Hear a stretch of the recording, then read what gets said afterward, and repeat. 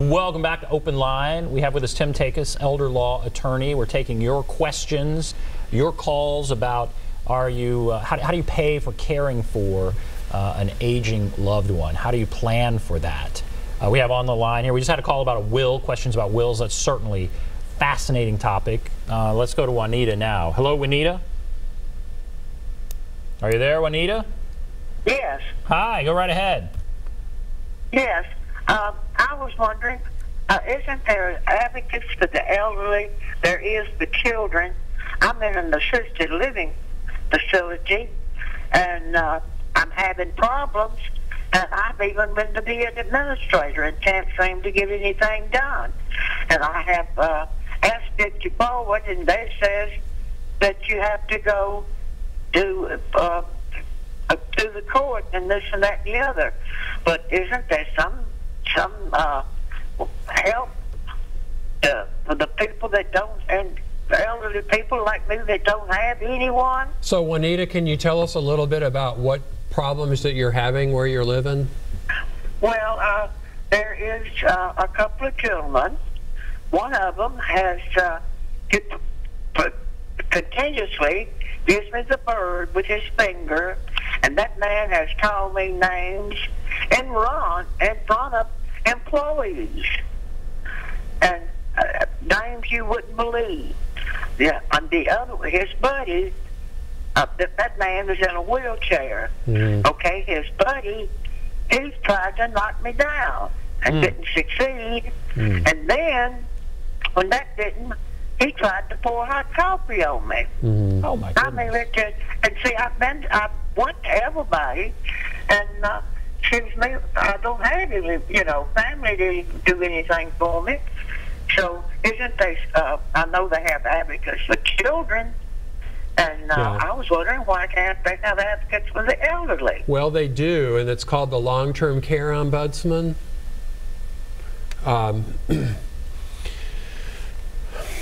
So she's in a situation, and she feels like she's being harassed by other people in that facility. Right. And it sounds like... I wish the facility would move her or listen to her, but it sounds like... It sounds like she's not getting any response from the facility. They're saying is either it's not... Because one of the things that concerns me is, we have to take her complaints seriously. Because clearly she's distressed. Right.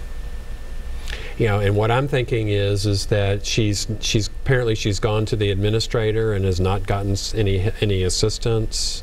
Her next step would be to talk to the long-term care ombudsman. I mean, I would suggest that if she could call our office, because I don't know necessarily where she is and don't need to know where she is, but it may depend upon what facility that she's living in, where we might send her. The long-term care ombudsman is it's a program that is operated by the state of Tennessee with Older Americans Act funding, federal funding. There is a state long-term care ombudsman. These are people that they are advocates for older people. There is an ombudsman assigned to every assisted living and every nursing facility in the state of Tennessee. Really? They have volunteers. There is a volunteers now. They, that people, as I say, they can volunteer to be like a volunteer ombudsman. There are 9 districts, nine area agency and aging districts, and there is a state long-term care ombudsman, in each district. Is it hard to get their attention? No, it's not at all. Oh, good. Okay. No. In fact, she could probably, usually there's going to be a sign right in the front door. That's a requirement, right? Yes. That says, that's posted right there, that has, okay, this is the person who is your ombudsman. This is the person if you have problems or complaints about what's going on in this facility. It is a free call. The ombudsman take this stuff very seriously. I happen to know something about it because, I currently have a former district long-term care ombudsman as one of my elder care coordinators. Okay. I've had another one of my another elder care coordinator I had was also a district long-term care ombudsman, and they take the positions very seriously. And they are advocates for older people in nursing homes and assisted living. So for Juanita, we would say, look around the facility, the immediate area there. Like right in the front, the number should be posted. Otherwise, call your office. Maybe you could help get her in the right place. And you can say the number here. We'll put it up at the end of the show, but I guess if you don't mind saying it again. Sure. It's 615-824-2571. That's 615-824-2571. So you call our office and just call tomorrow morning and say, well, because we do get calls, and we welcome people that call. We've had people that call in and say, that, as from this, says, well, my parents who are in Iowa need somebody, and I'll refer them to somebody in Iowa because I know lawyers, I know elder law attorneys everywhere. So if you have a question or a problem, I want to hear from you, and we'll try to get you into the right place. All right, well, thanks for the call, Juanita. I hope that helps. And again, we'll put up the number at the end of the show once again. Let's go to Jeff. Hello, Jeff. Hello. Hi, what's on your mind? Back in the late 80s,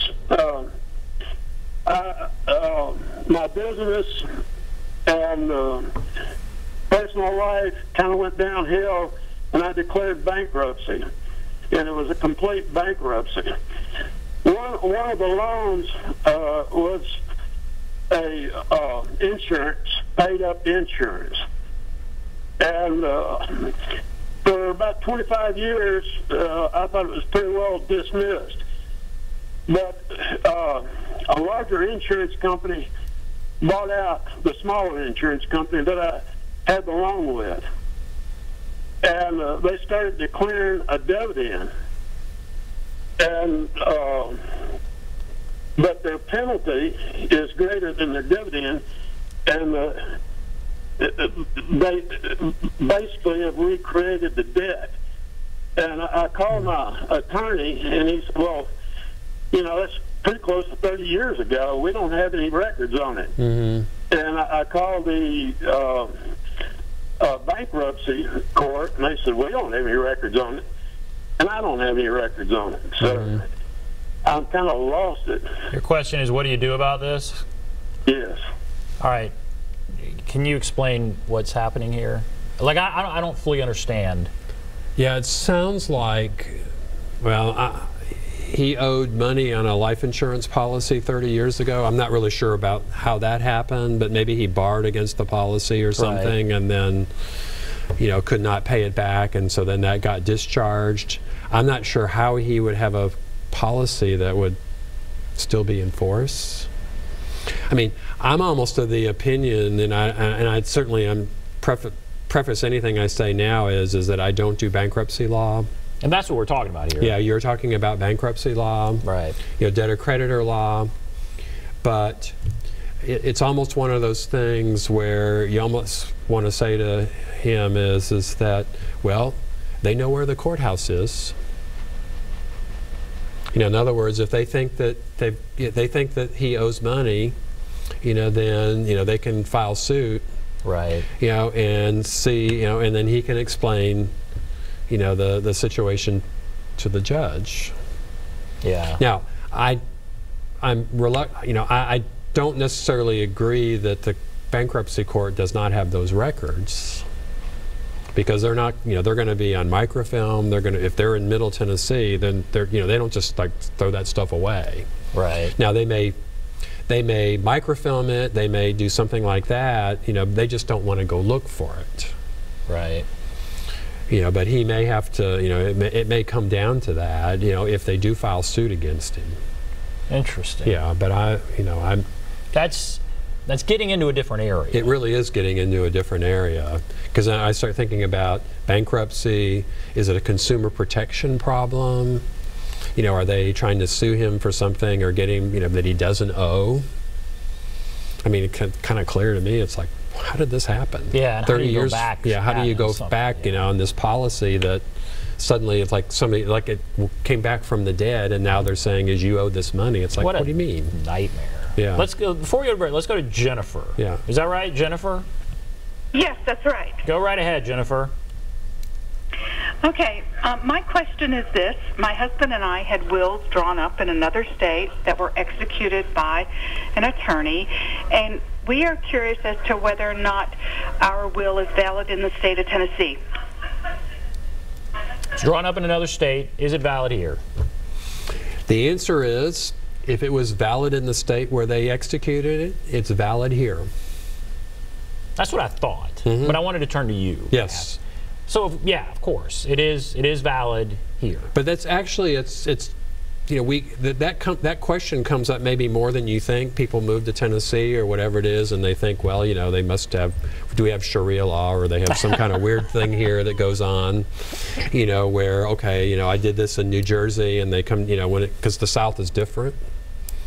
And then, maybe but you some put a people think caveat about on there. that. You put a caveat if it was valid in that state. Yes. And how do you know it was valid in that state? Because what she's saying is that, you know, presumably she went to an attorney. The attorney drafted it. The attorney helped them execute it and everything else. And presumably, if it was valid there, it's going to be valid in Tennessee. Now, should they change it? Well, a lot of it depends upon, you know, has something changed, you know, about their estate plan, or that would affect their estate plan, other than that just they moved. Right. You know, maybe the beneficiaries, you know, maybe there's, maybe the personal representative or the executor lives in that other state. You know, maybe children have gotten older, other sorts of reasons why they need to change it. How often do you think people update wills?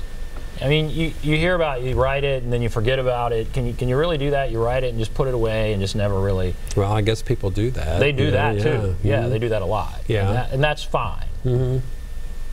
But the executor, that kind of thing could yeah, and then you know, and that's the real problem is like we always tell people, we say, yeah, it's still good, but just, you know, is there, you know, look it over, you know, every year or so.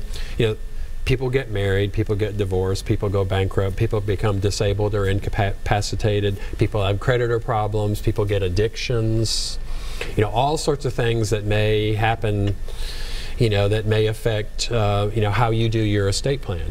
Maybe you have a parent, you know, I've had family members, you know, I've had people walk into my office, you know, 60, 70-year-old people that they've got a spouse, she's got a spouse in the nursing home. Well, she, meaning the wife, she's got a 90-some-year-old mother, you know, who's got several $100,000. And it's like, well, if you die, if mom dies and leaves you money, you know, then that's going to affect your husband's eligibility for benefits. Oh, yeah.